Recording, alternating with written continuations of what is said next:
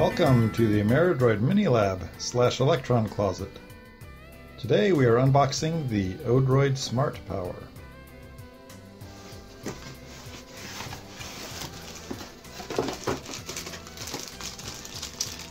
Micro USB cable, 2.5 and 5.5 millimeter leads,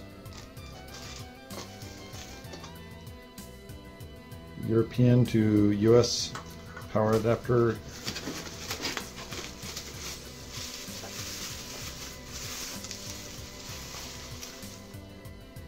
the smart power unit itself,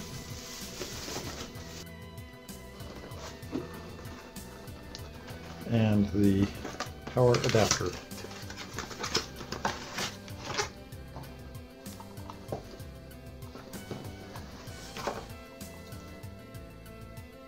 Volts, 3 amps.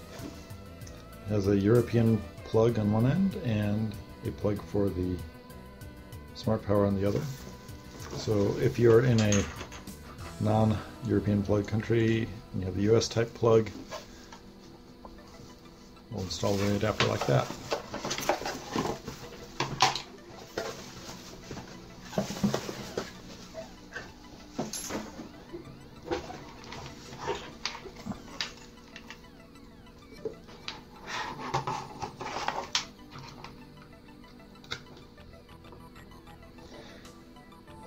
Now that we have it plugged in, there's an on-off button and a start-stop button, plus voltage. As you can see, we can adjust from 3 volts up to 5.25. Most ODROIDs run at 5, but 5.25 is fine. Alright, then you have the terminals.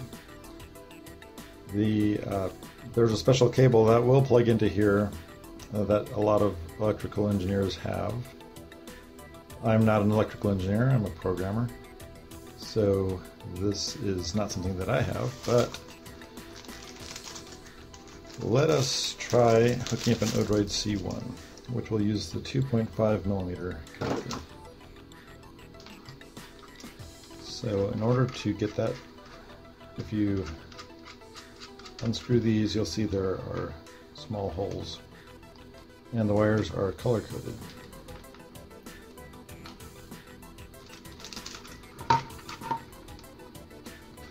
Once you get the wire in place, tighten it down. Of course, you can make your own leads out of USB cables or whatever you need to power. Okay, now I want to verify that that is indeed connected, which it is. Now we'll plug in the ODROID C1. The light does not come on, so we'll turn the start button, the on-off button on.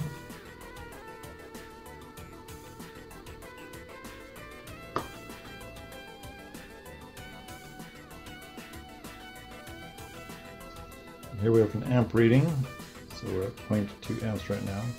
As you can see, the C1 is booting, 0.4 amps, and this is the same measurement in watts. If we push the start-stop button, at this point it's going to start logging how many watt hours you've used. Once the C1 goes to the standard heartbeat flash and is no longer busy in the process of booting, we should see that number stabilize. And it is pretty stable around 0.3 amps, or 1.5 watts.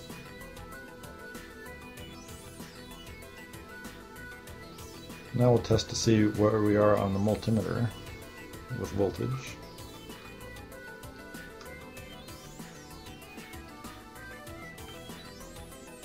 .06 volts, and that is within 0.06 of a volt of what the smart power says.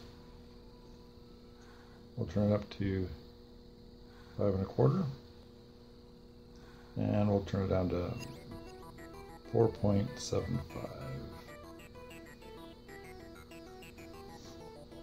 Alright, so it's pretty accurate.